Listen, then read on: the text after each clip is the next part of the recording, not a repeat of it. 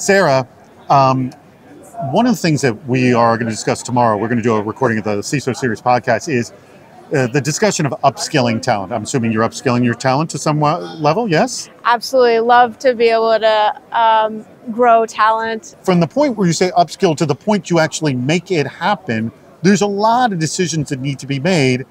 How are you handling this? One, what does the business need? The other is also what is that person's individual interest and what drives them.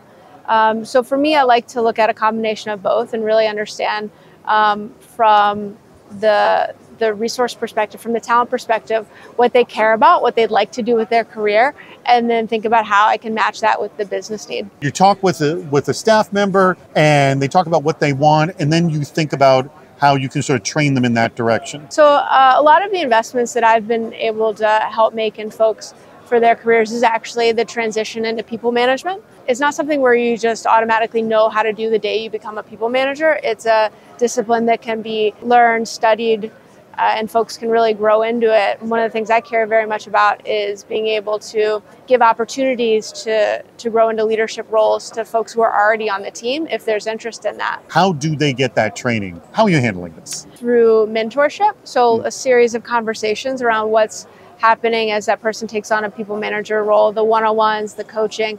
What's like a formula of someone who kind of really embraces leadership advantages? I think the common theme is that the person who really embraces leadership is in it for the right reasons. So they actually really care about the people, they care about the mission of the organization. What is the biggest gap, the biggest either misstep or thing you're like, this is what I should have been doing at that time and I wasn't doing? The biggest thing I learned is to make sure that I'm learning from their directs also and getting that 360 feedback to help that person grow. So to see how well their leadership efforts are actually happening. Right, and to see how their directs feel about it and how are they able to thrive in that environment. Awesome. Sarah, thank you so much for your time. Always a pleasure, David.